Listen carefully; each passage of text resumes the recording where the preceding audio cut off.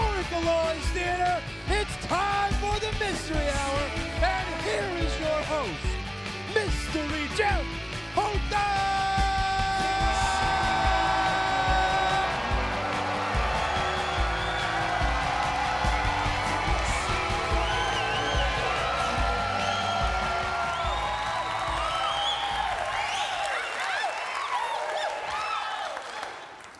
How you guys doing?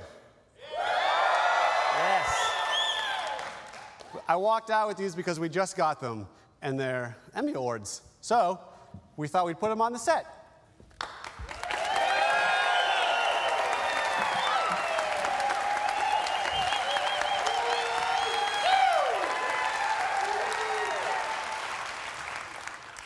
Do we deserve them? No. But we're not going to give them back. Hey, we have a great show for you guys tonight. We're so excited that you're here. We have Jamie Dixon, visual effects supervisor from Hollywood. He's a big deal. Big deal. We also have the music of Patrick Mureithi. Yeah. And we have a wonderful title sponsor. Due to a generous donation from Rosalie Wooten, our title sponsor is the Moxie Cinema. Check out this commercial we made. Hello, and welcome to the Moxie Cinema, Springfield's most splendid independent cinema. Enjoy our covered parking, sample our refreshing concession stand, and rest easy, knowing that there are no communists on the premises. None at all. We've checked. We do an hourly search of the grounds. So you might get scared by a motion picture, but not by the Reds. Okay, then.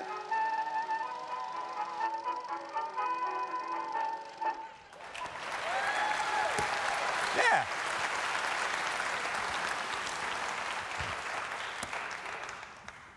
Fun fact, if you are a sponsor with us, sometimes we'll run the ads by you after we make them. Sometimes we just make them.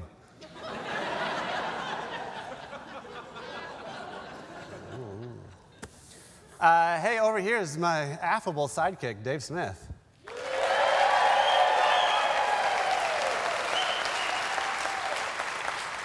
How are you, Dave? Feeling good, feeling fine. Season 6, going strong. There was almost a rhyme there. It was almost a rhyme. Almost a rhyme. I pulled shoot halfway through.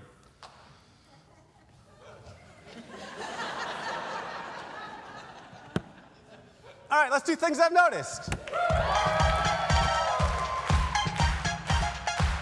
These things I've noticed. These things I've noticed, yeah. Yeah. These things I've noticed. These things I've noticed, yeah. Yeah. Hey. Ah, shoot. I don't have my things I've noticed cards. Does anyone know where they are? Things I've noticed.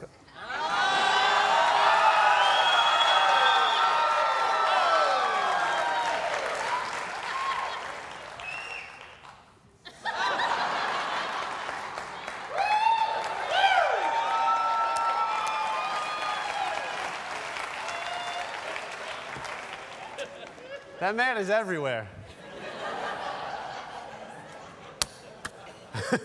All right, these are things I've noticed, things I've observed. Let's see if you guys can relate to some of these. I've noticed that I don't remember much of my time in the military, just that I was under general anesthesia.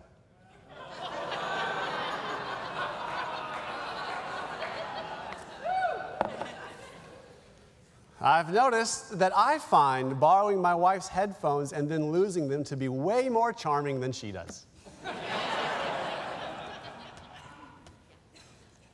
I've noticed that I probably dance in dressing rooms a lot more than they realize. It's not even meant to be funny, it's just true. I've noticed that it takes me forever to pick out an outfit that says I'm not trying.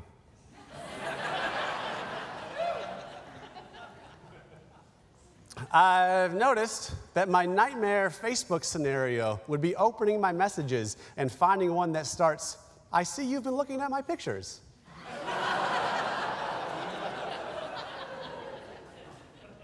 And finally, I've noticed that I would say I have a charming, boyish quality to me when it comes to my finance.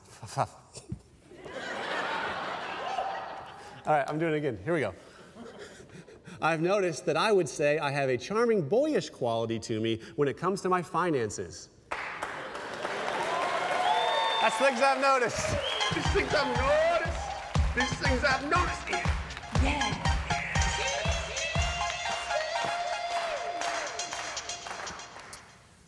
That's how you don't deliver a joke.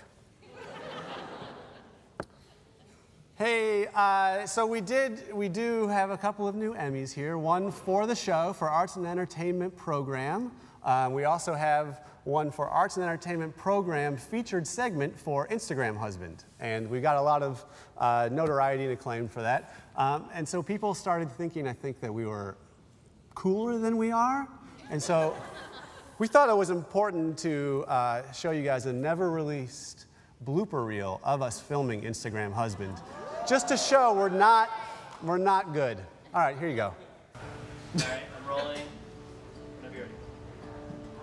Behind every cute girl on Instagram is a guy like me and a brick wall. There's so many brick walls in this town. And a brick wall. I love my life so much.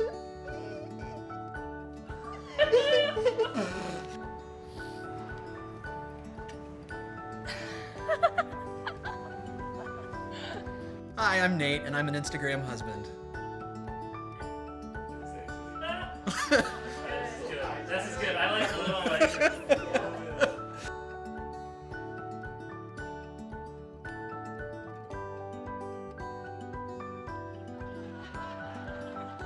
I used to tell her she was pretty. That was enough. Now it takes 2,000 a-holes with a thumb pressing a like. Now it takes 2,000 a-holes on Instagram double tapping a picture. I used to tap it. Now I don't get to tap her anymore. I used to tap. Hi, I'm Nate, and I'm an Instagram husband.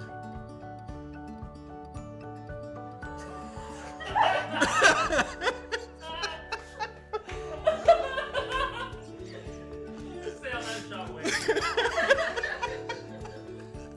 Why did they cut earlier?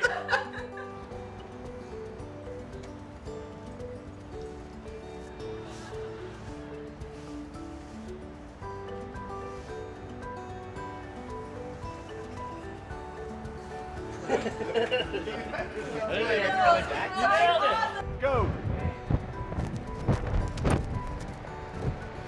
And back. And again. All right, guys, rolling. Here we go. So, we eating these? Can we eat these now? Are we actually gonna eat these?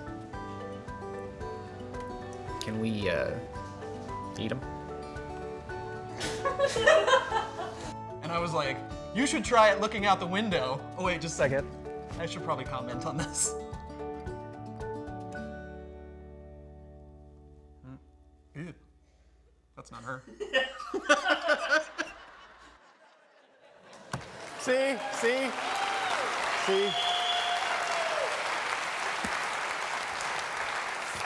Hey, we're gonna take a break and we'll be right back with Jamie Dixon.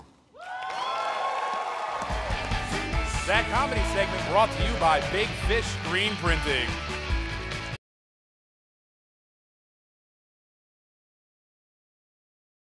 Guest booking provided by Gig Salad.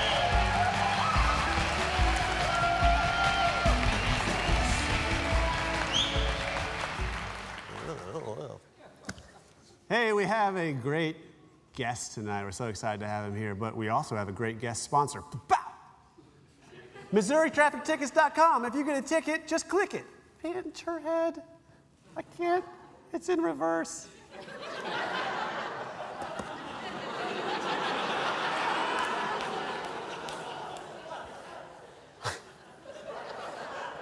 If you came here thinking I'd be good at this, you were wrong. Hey, we do have a wonderful guest tonight. He's done some amazing things. He's a visual effects supervisor from Hollywood.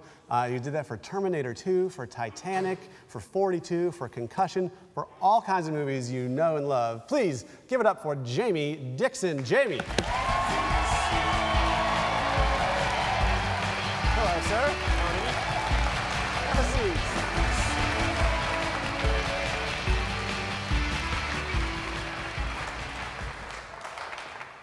How are you? I'm very good. I've been enjoying the whirlwind of Springfield. Yeah. You know how to please a crowd. But you got in last night. Got in last night. And you've been enjoying yourself. In fact, I found myself saying it was a Chamber of Commerce day, and in fact, we were with some people from the Chamber of Commerce, so it really was. Not only that, you went down the road and spent the day at Silver Dollar City. We did. We rode the rides. How do you feel? It was fantastic. Are you kidding? But you don't need coffee when you're 10 o'clock in the morning. You're on the. Right. Yeah. You need more of a sedative. Yes. No, that's true. No, it was great. It was really. I mean, it was beautiful down there. Amazing. Yeah. So anyway, Silver Dollar City, if you want to be a sponsor. Thanks for doing that. We'll get you a chair. Thank you. But I want to get to what you do. Tell everyone that maybe doesn't know, what is a visual effects supervisor? There's two kinds of effects in movies, or things that fall in what you call the effects category. There's special effects, which are basically things when you're making the movie you see, like an explosion or a car crash or a flip or whatever. And then what I do is what's called visual effects, and those you see when the movie comes out. It's basically trick photography, green screen compositing, animation, all of those types of things. An example is on the movie 42, for instance, we recreated Ebbets Field, which was torn down in the 50s, and you can't go shoot a movie with Ebbets in Ebbets Field, but to create that, my job is to read the script, work with the director on deciding what the angles are going to be and what he wants to see up in there, and then then we go shoot the film, this one was done in Atlanta. We shot for 45, 50 days, something like that, and I'm there to make sure that everything is shot correctly and I have enough data. And one of the things I was doing is I was adding crowds. You have an incredibly full theater tonight, and I wouldn't have much to do here, I don't think. But,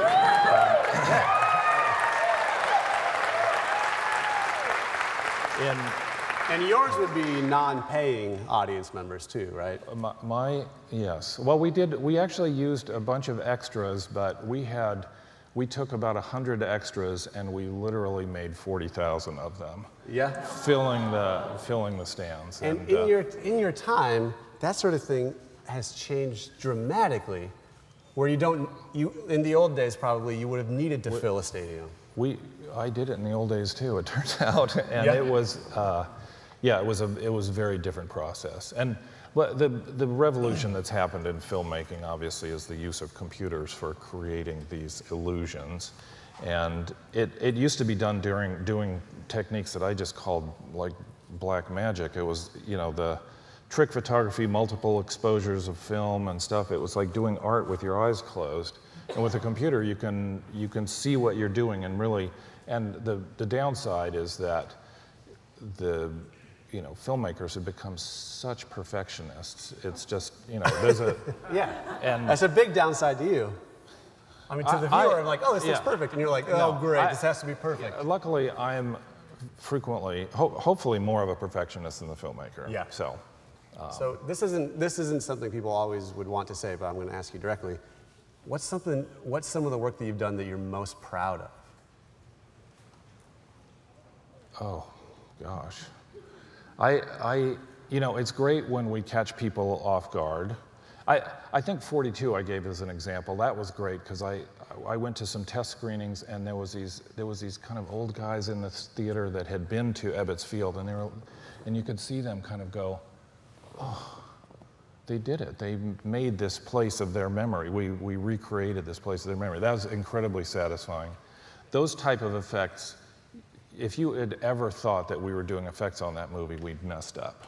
Right. On other movies, like I did this show called Deep Blue Sea, and this was satisfying. That there's a big, long-winded speech that Samuel Jackson's giving, and unexpectedly, wham, a shark comes out and grabs him and takes him down right in the middle of the thing. And the audience erupted with screams, and it was, those kind of things are very satisfying when you catch Thank you for asking. Erupting with screams. Yeah. But you are making this, you're taking this thing that's abstract and turning it into a thing, but not just into a thing, but a thing that connects with people's emotions. Yeah, absolutely. You know, that's one.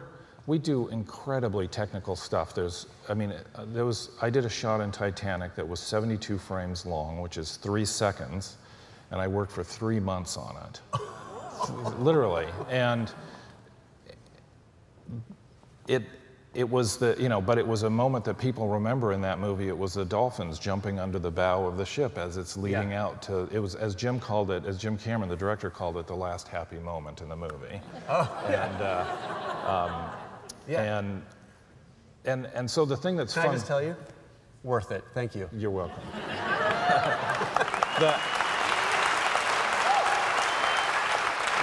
What I find so fun about what I do is there's this crazy technical noodling, fussing around, getting it perfect that nobody is going to have the patience for or get or understand. But thank you. People who see the movie do see and understand, and we get to share, at that level. And when it's successful, it's fantastic. And what's great as a viewer, I don't think about it. That's when you know you're doing it well, right? Yeah, absolutely. Yeah. Well, there's certain times I did this movie called Fantastic Four, Rise of the Silver Surfer, and we blew up this planet into smithereens. I hope you realize that didn't really happen. But I'm a big dumb idiot. So thank you for explaining it. Yeah. So now you're into augmented reality these days, and you've put together something for the show. Would you like to see it? Yeah, I'd love to see it. Would you guys like to see it? Yeah. All right. Augmented reality is a technique. This is, one of the things that I love doing is just never standing still. And when we started doing visual effects for films and using computers to do them, we were inventing scanners and all of these new techniques. And I did the morphing faces in the Michael Jackson video, Black or White, and we made that. We were making it up, and so this is something that's been recently popularized by Pokemon Go, but has existed for a long time. Actually, it was a tool that I used on 42, and I don't know what the camera situation is here. Okay, so I have a little card here, which of course is Mystery Hour, and we made a special little thing for. That's me.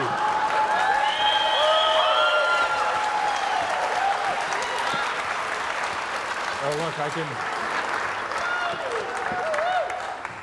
Here you go. Here, stick your head down a little bit. I'm going to. There, we got a selfie, so. Well, thanks so much for being here. That's Jamie Dixon. We'll be back with Patrick Mureithi. Guest travel and accommodations provided by Hotel Vandervoort.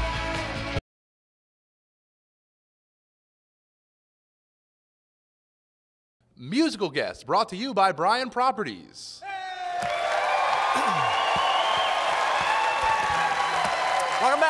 Welcome back. Let's just move on to the music because he is wonderful. Please put your hands together for our musical guest tonight, Patrick Mureithi. Patrick.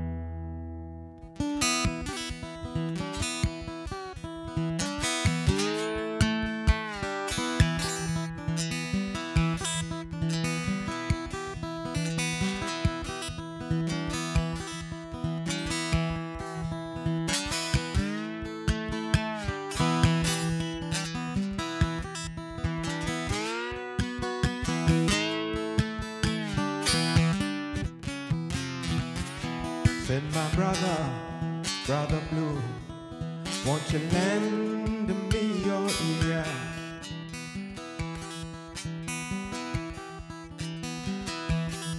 Said my brother, brother blue, won't you lend me your? 'Cause there's something that ain't going right over here. Take my sorrow, take my pain, and I turn it into war.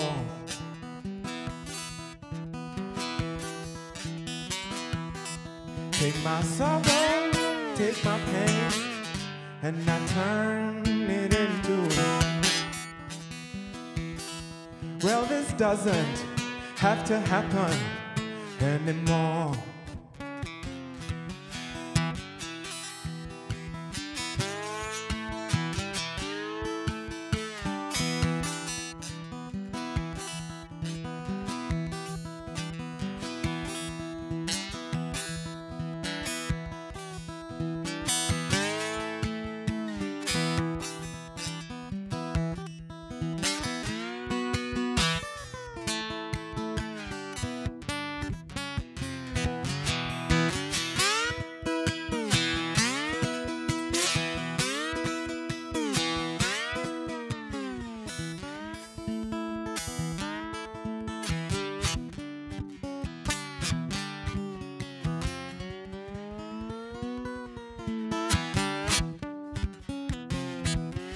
So my brother, brother blue, as you lend me your ear,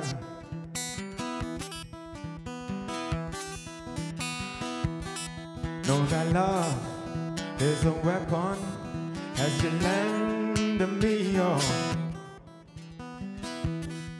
and that weapon, it will prosper, and that weapon, it will prosper, and that weapon,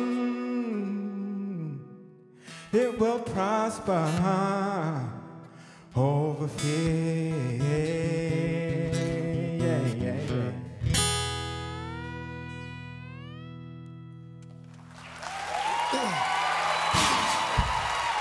Thank you. That was wonderful. Thank you very much. That was so wonderful. Thank you so much. Patrick Mureithi. Hey, that's our show, everybody. Just so you know, 10% of our box office proceeds this week go to a great organization called the Springfield History Museum. We will see you guys next week.